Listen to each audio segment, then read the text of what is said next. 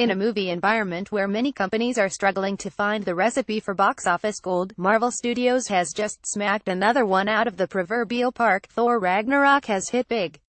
The film opened in lots of territories around the world last week, but this past weekend it arrived in America. For its opening weekend in the US, it outgrossed Spider-Man: Homecoming with a haul of $121 million and counting, a notable jump on the equivalent takings for Thor: The Dark World.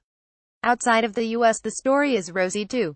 A huge Chinese opening helped contribute to an honest take now of $306 million, bringing the grand total for the film to $427 million.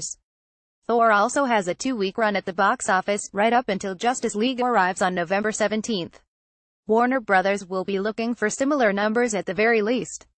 Next up for Marvel, that'll be Black Panther, in early 2018. Expect similar box office gold to be struck.